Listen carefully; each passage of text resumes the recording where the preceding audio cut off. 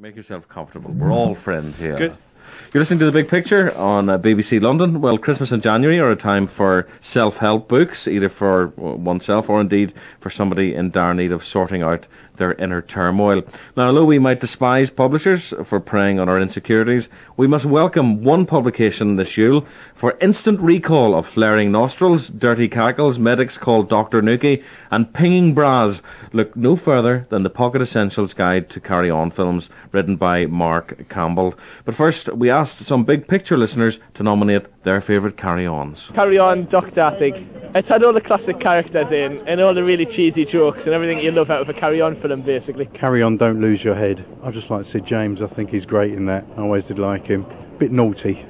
Carry On, Doctor. It's the best Carry On movie that I know. It's most memorable, I guess. Carrying Up the Khyber. Well, it's a long way away from home, so it doesn't have any sort of resonances with Britain. But I just like the crowd, the whole gang of them who are in it. They're all pretty stars, although the humour is very strange. Carry On Screaming, and I love Carry On Spying. I absolutely love Carry On movies because they're silly, and Carry On Screaming is just great fun. Carry On Camping. I think Barbara Windsor with a brassiere flying off. It's got to be, isn't it, really? Well, when I was a kid in South Wales in the 50s, my first experience of cinema were the Carry On films. And the very first ones they ever did were the very best. And those included Carry On Nurse and Carry On Teacher. The ensemble play was fantastic.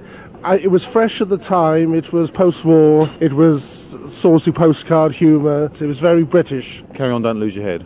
Charles Hawtrey, he was fantastic in it. I don't know, it just sticks in my mind as being the best one. I just remember Carry On Screaming. I just remember seeing it when I was a kid and just being absolutely terrified, thinking that they really did that with the bodies and put them in the plaster. The Carry On Doctors, because I think Hattie Jakes' matron was particularly appealing. Carrying Up the Khyber, without a doubt. There's this superb comedy moment where they're all coming over the pass and they all lift their skirts up, I seem to remember, which is obviously quality. Kilts, dear boy, kilts, surely. Well, Mark Campbell is the author of the new guide to Carry On films, and he joins me now. Mark, it's interesting, somebody mentioned there Carry On Up the Khyber, and another chap said that his first experience of watching films in Wales was Carry On Up the Khyber and Carry On films. It was filmed in Wales, wasn't it, rather than somewhere further afield? Yeah, it was. It was filmed in Snowdonia. It's one of the few examples of the Carry On people actually going more than 5 minutes around the corner from Collingwood. Yeah, so it benefits I bet from they that. had nosebleeds and everything and kind of travel sickness. Yeah, exactly. They were very used to that, yeah, definitely. So what's the passion for you about Carry On films? I've always been a fan, I think, like of the people we were just talking about then. I think we've all kind of grown up with them, haven't we? They would be on television sort of almost incessantly. And I suppose when I was a child, I watched them. I probably didn't understand half the jokes. But friends would say I've got a similar sense of humour. I do like terrible puns and outrageous double entendres. So when it came to write the book, it wasn't very difficult, really. No. But they were very risque at the time, weren't they? I mean, I remember being, once things got a bit fruity in the dialogue department, I was kind of shoved upstairs to play with my toy cars. Yeah, I mean, one of the earliest ones, Carry On Spying, they say they go to sort of a strip club and they ask, "Oh, do you have blue tits?" And the guy says, "No, we have central heating there." So, I mean, yeah, that was back in the sort of late 50s. So it's kind of a history of double entendre. I mean, if you go to a pantomime, some of the jokes, you think, oh my goodness, but they go straight over the kids' heads. It's always on two levels. That's what I think is so great about them. Absolutely. I mean, there's that one when Hattie Jakes is berating Sid James, who's running his cab firm, and saying, cabs, cabs, cabs. All he ever thinks about is cabs all day. Even when he gets into bed at night, he says, where to? Yes, that's a brilliant line. Fantastic stuff. So, was it consistent all the way? Because if I recall, there was a kind of tail-off, and as every kind of successful franchise, people tend to go beyond the sell-by date, don't they? Yeah, I mean, they did 31 films, so they stretched the idea as taut as it could possibly go. And I mean, when Sid James died, his last film was Carry On Dick, which I think is a pretty dire film. But about that sort of early 70s... Please tell me it was about a highwayman. Yes, it was. Oh, thank goodness for that. I think, yes. He hadn't stooped that low. No. I mean, you ended up with the proper, I suppose, the proper Carry On film is Karen Emanuelle, the last proper one, which has often got a reputation of being soft-core porn, but I mean, it's... No, it was a part of the same stable. Yeah, I mean, essentially, it's not that bad. The title, like, you think, oh my goodness, because they were competing with the Confession series of Robin Asquith. They were competing with more and more sort of explicit TV shows and films and stuff. So, yeah, and that was the kiss of death for it. That is bad. Well, we won't even talk about Carry On Columbus. No. But we'll hear some classic dialogue, though. No, now listen to me, all of you. Oh, blimey. You may not understand exactly what it means, but since I've been working in this factory, I have made a time and motion study. Oh, I know what it means, Mr. Lewis. And if you've got the time, I've certainly got the motion. And don't think I hadn't noticed it, Mrs. Moore, especially in your main production department. Oh, you cheeky devil! Anyhow, I'd like to try and show you how it works. She knows how it works, I promise you. Mr. Lewis, we are evading the issue. Are we, or are we not, going to get what we want? That's up to Mrs. Moore. I mean on the factory floor. Not ruddy lively. All right, that's enough fun. Now let's get down to business. Sounds just like my old man. All right. What's the point of even talking about it? We can just play clips for 10 minutes. Exactly, yeah. That was fantastic. Like, somebody mentioned Carry On Screaming there.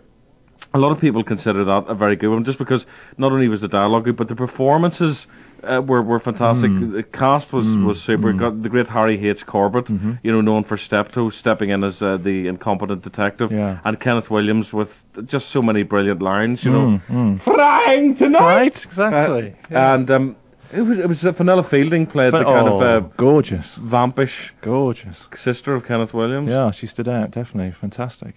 I think that's so good because it blends. I mean, I mentioned in the book that horror film, Hammer Horrors and the Carry Ons are sort of two examples of a great British exports, and that film Screaming blends the two to perfection. I mean, it looks great. The colours, the sets.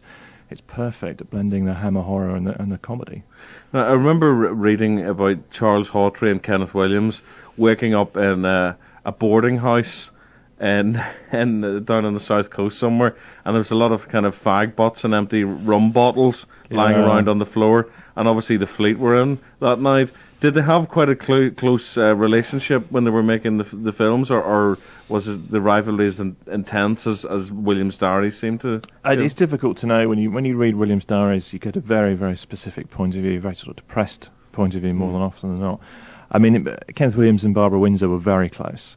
So I mean, when Sid James had his affair with Barbara Windsor, that sort of split them down a bit. There were lots of sort of rivalries going on behind the scenes. Charles Hawtrey was an alcoholic. He ended up being sacked from the series, and he ended his life sort of in Deal, as you say, kind of banned from all the pubs, surrounded, but with squalor. It's very sad because he was a great laugh. He was one of the funniest people in it, I think.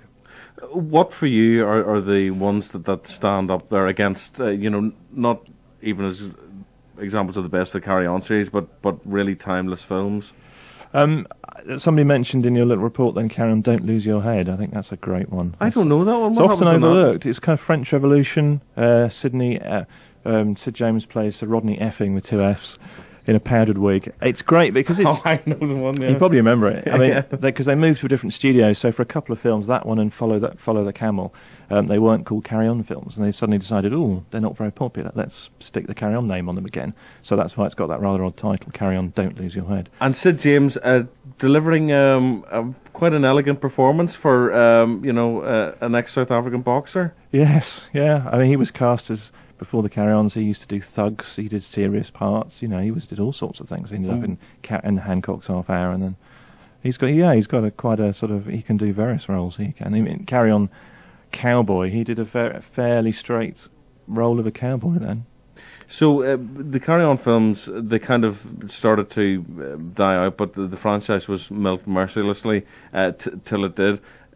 Who were the ones that benefited most from it as a series of films? Well, the actors and actresses certainly didn't, because they were only paid a pittance. Were they? Yeah.